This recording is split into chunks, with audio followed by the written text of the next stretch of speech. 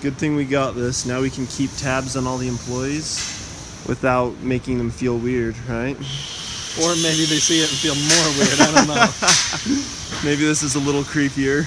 What is our stocking setup? Glass it up. Glass it up. Hooks to the phone and then hooks to the binoculars. With long eye relief. So you can get rid of your long eyes. In case your eyes get really long, this will help. But this thing, it only uses 1/2 of these, so I mean, we might as well get rid of that other half and make it a little more compact now.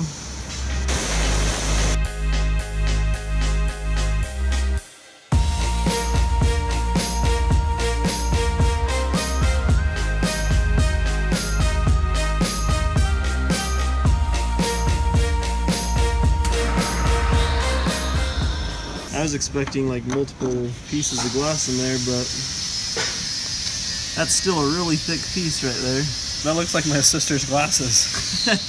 Light comes in through here, it goes in that hole, gets prismed real good, comes out of that one, which goes in there through this prism, and then out that one, and then to your eye. It's all ready. It's much lighter, more portable now. Oh yeah, this is going to be Now good. we just need something good to use it on.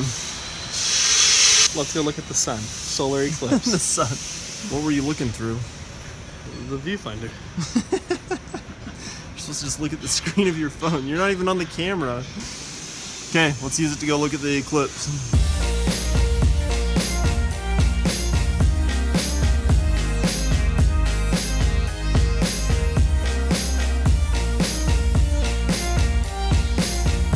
Busted. You guys just all got duped by... What is that? This is a P16 sanding disc. And a 200 watt light and a phone with a garbage bag. Duped. Now you can make your own solar eclipse any time of year. You don't have to wait 40 years.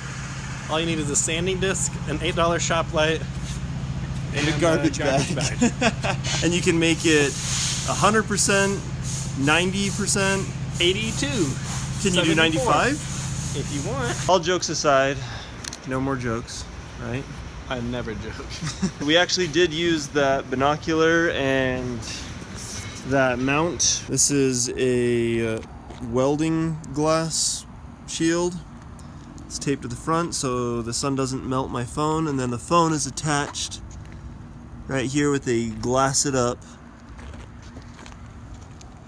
And that's how we were able to record the sun. We set it up all last minute, so we didn't have like one of those automatic sun tracking tripods. Would have been cool. So I had to keep readjusting it, but the time lapse still turned out pretty cool.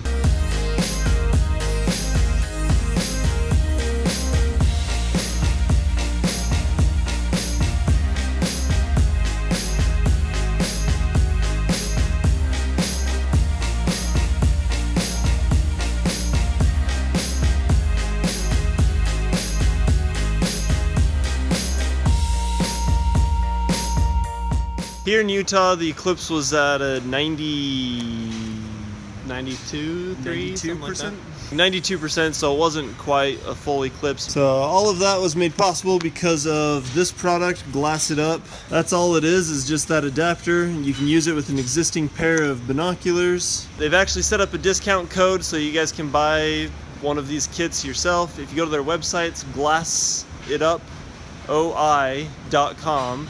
and then use the promo code GLASS20, you can get 20% off of one of these, and then on the next eclipse you can use that, or to spy on workers or wildlife if you're into that sort of thing. If you're a springbok, that means pronking.